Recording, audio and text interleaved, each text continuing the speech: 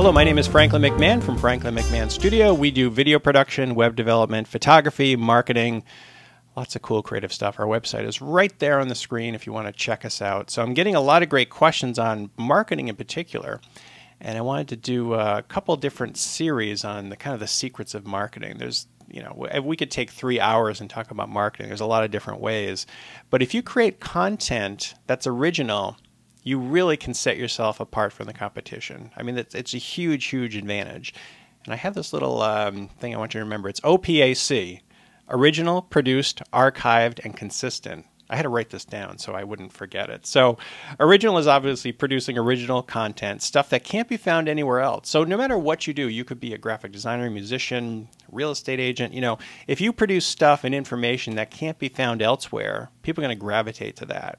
If you become a source or a source of info or a source of entertainment, if you're producing a cartoon, something that's highly original that can't be found, these characters can't be found elsewhere, you have a huge advantage. People can only go one place to see that stuff, and that's right to your website or your spot on the web or wherever you are.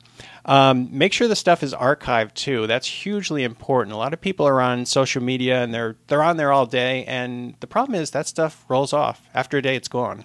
It's pretty much, you can kind of look back, but most people won't. So if you have a website that has all your archived video, blog posts, anything you're producing, when people discover you online, they'll say, oh, this person seems pretty cool. I'm going to go to their website and see what the heck they're up to.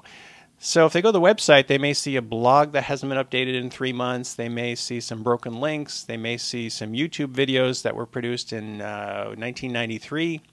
Do we have video back in 93? I think we did.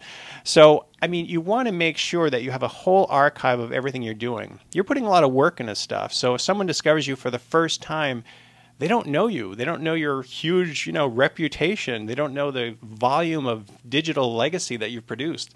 So you want to have a focal point where people can discover you, go to your site and say, wow, this person's done a lot. They could spend hours just going through all the different stuff.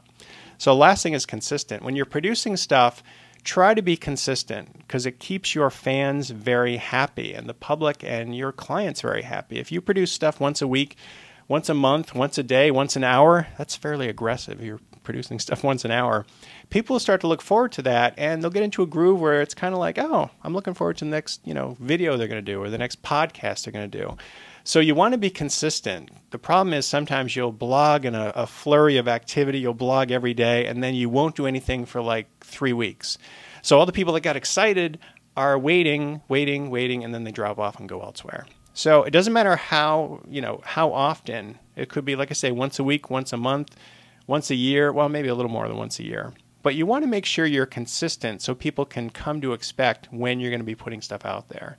So, and again, the best leverage you can get is producing original content on your blog or your Facebook fan page or wherever, something that's archived and something that can't be found elsewhere, and something that's compelling enough that people are going to be like, hey, check this out. This is pretty interesting.